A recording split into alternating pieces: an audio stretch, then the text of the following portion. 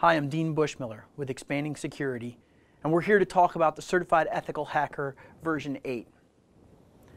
Before we get into the course, I want to give you a reason to listen to me. Why should you listen to me? I mean, who am I? Well, I'm a Certified Ethical Hacker. Version 8, version 7, version 6. I understand the testing methodologies of the EC Council. I actually helped write the original exam, and I was a beta tester. I passed on my first try. I have 17 other certifications that center around security and technology. One of the big things for me is that I'm actually a penetration tester for a living, and I write a lot of penetration testing articles. I was a columnist for Penetration Testing magazine for 2012. I did one per month, and I actually made the cover of Pen Test magazine. So I know a little bit about penetration testing.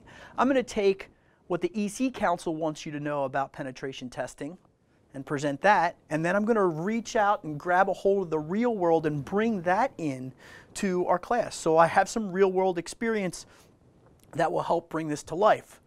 Now, the EC Council wants to do things their way, and I want to do things my way, and you want to do things, well, for your purposes out there. So it can't just be done by following up one set of courseware or one set of slides that you're seeing here and this discussion. You have to reach out there and grab more for yourself. Let's talk about the course itself.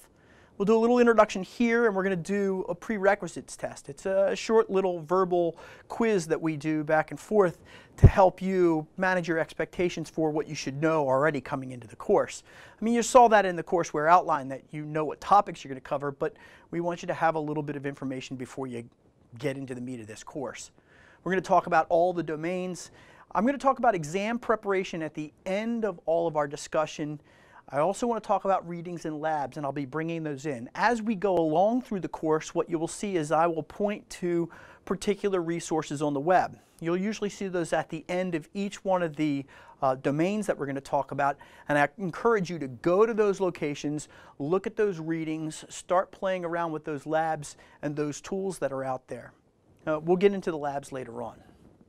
So here are the 20 sections of this course. I call them domains. Here are those 20 sections for you. We're going to look at each one of those and talk about what they have to offer. In general, what I want to say to you is that you have to have a working knowledge of the administration of these types of tools, of web servers. You have to know how to set one up before you can break one. You need to know how to set one up, administer one, and know those habits that administrators get into before you can start preying upon those habits. Whether those are lazy or good, it doesn't matter, but those habits are predictable.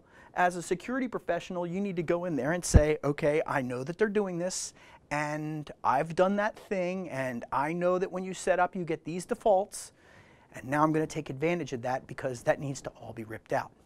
So for each one of these that you see right in front of you, this could be theoretically one section, one expertise that you are good at on a team of penetration testers. I actually happen to have a really large team of global penetration testers that I reach out to. I have one person that helps me with big data. I have another person that helps me with web servers. I have another person who does forensics for me. I have another person that does nothing but mobile whatsoever.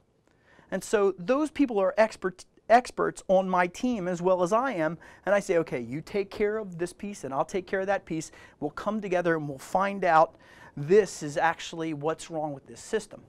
Usually I'm the person that comes in to meet with the client first, collects up all the information, and then I'm the last person that the client sees that tells them, okay, here's the information that we gathered while we were there, and this is what you want to do about it. So when we start this class, we'll do a little introductory module. That's this and a couple of other things that go along with the understanding of what ethical hacking is and some definitions. And then we'll get into footprinting, which we're trying to find out what the purpose of the organization is, how big the organization is. And you want to do that not only from a physical person standpoint, but also from an IP address range standpoint.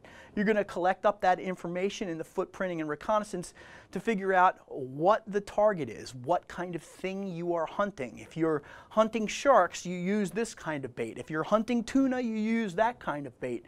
And so we want to know how big the fish is.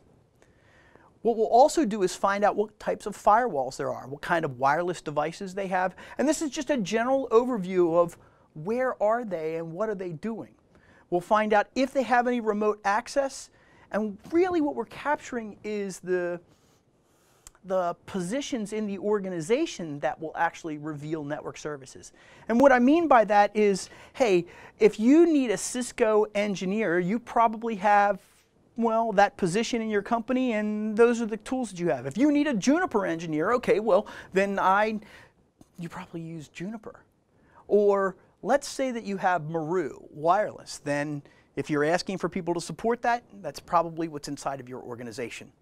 We'll also find out about the organization's users and some of the personal data out there that we can use to pry into the organization.